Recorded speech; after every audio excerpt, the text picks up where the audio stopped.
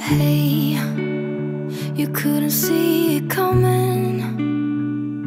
You might have thought it, but you couldn't change it. Hey, it's not right or wrong. It's about trying, find the silver lining. Rain and fire, highs and lows, you name it.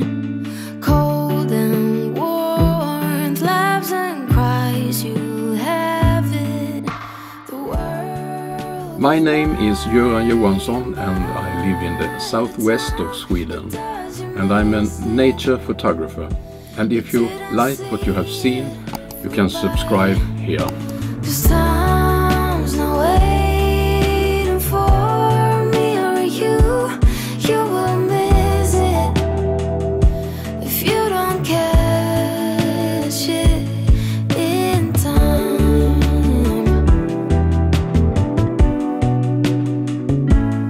In time.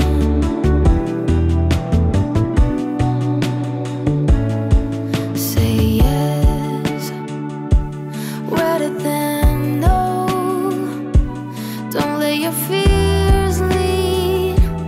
Light is at your feet. Yes, regret is worse than failing. Keep the loved ones close, close enough. Hi, today I'm going out.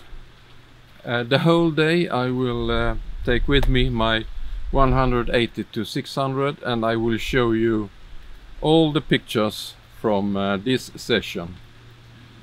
And in the end of the day I will tell you a little bit about the comparison with the 200 to 500 and what I think about this. This morning I was just out here and taking photos of birds of prey, and yes, they were there. So I will show you the film and movies from this session this morning, and now I will go to a famous place called Trönninge Ängar. It's a very big area for birds and I hope I can get some photos there. After that I suppose I will go to Swedish town Falkenberg and I will go to Halmstadfoto. It's also a famous place. It's a very big area of there will be birds, and perhaps I can take some photos there also. But anyway, I have photos from here, so I will show you and compare it with this lens. And if I have time, I will also go to Munkagårdsfloen. It's also a famous place in Sweden. And there we have dig down blind, so you can photograph in the level of the water. So it's very appreciated by the bird photographers. But it's best there in spring, so I hope there will be birds. And if I have time, I will also go to Varberg, to Jätterön, Naturum in Jätterön. And I think that is the most famous place, except for Falsterbo, Skanör Falsterbo. So join me in this day trip, and as I said, in the end of the movie I will show you pictures and film, and I will also show you the settings I'm using, and I can already now say that I'm surprised how well it performs. So see you. I'm now going by car to Halmstad.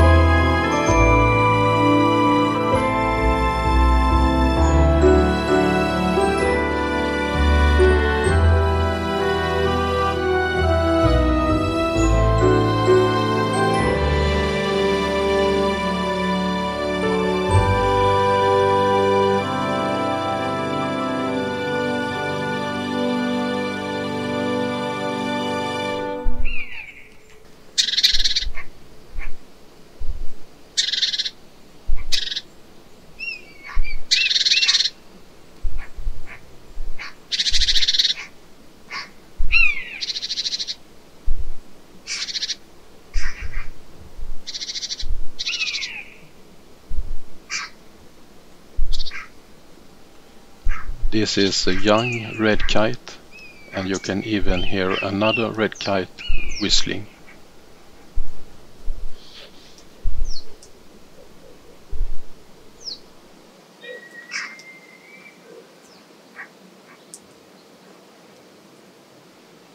Here we have a common buzzard, and here we can see how much I can zoom in to 600mm.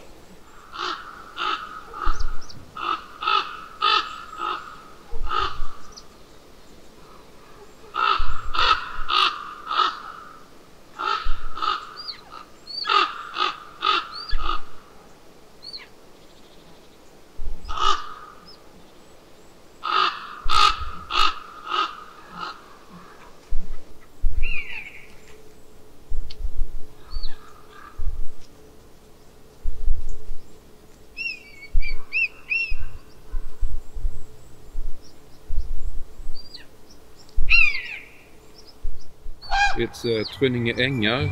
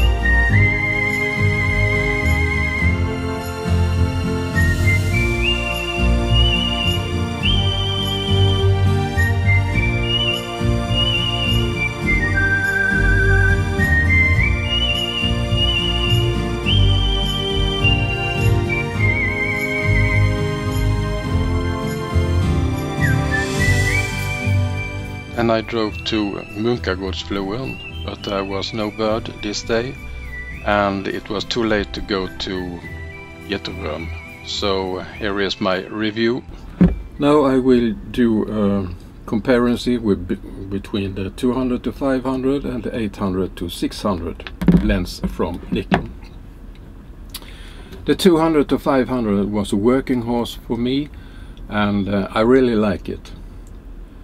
It was sharp enough for me, and as I said, it's cheap, it's not so heavy, and the problem I had with it was when I'm filming and I have it on a tripod, then the balance is changed when you zoom in and it falls down. And if you have it there and you go in, it fell back. So the balance of this wasn't so good, so therefore I do a lot of movies. I buy this one, 180 to 600, and here it's internal zoom, and it's not so big as you see. You don't have to move it so much as this one from 200 to 500. You see, you had to screw a lot more. It's a little bit lighter, even if it's bigger. You can see the comparison here, but I don't think that's matter, because now you have extend the lens to 100 from 180 to 600.